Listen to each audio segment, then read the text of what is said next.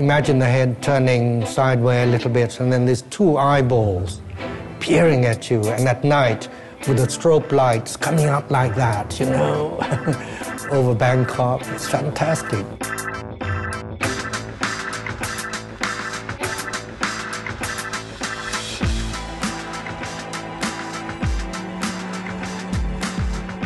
I remember I started to work on a robot back in 1975, something like that. And the owner of the Bank of Asia was looking for a design, and he asked me to produce a series of sketches. So he said, oh, come on, just one more little sketch.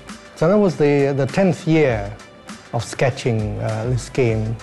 And I couldn't think of anything until that morning. I remember my son came into my studio with his latest Japanese toy, and he was playing it in front of me, and I remember sort of sketching away, you know, subconsciously, and it came out to be a robot.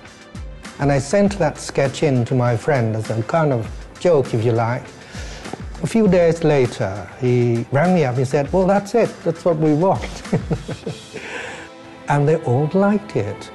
So this is really a revelation. It means that the older you get, the more you sort of throw you back to your childhood. Now, the robot, besides being friendly and all that, a happy project, is Asian or Thai in the way that the machine has been humanized.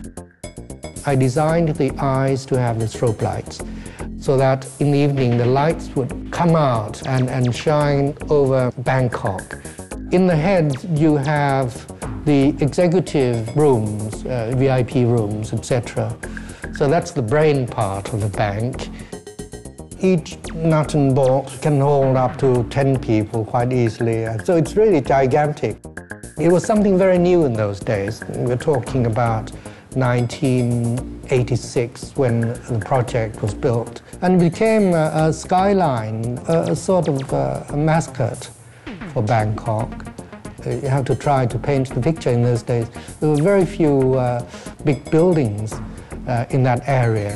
The robot was the tallest structure on Sathorn Road.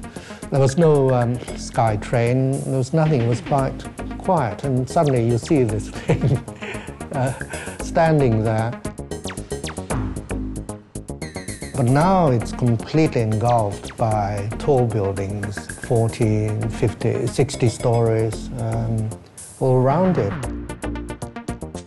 It's quite uncanny. You would see it behind the SkyTrain, and then you would see the SkyTrain, and small trains running in front of it, and with this big robot in the background, you know.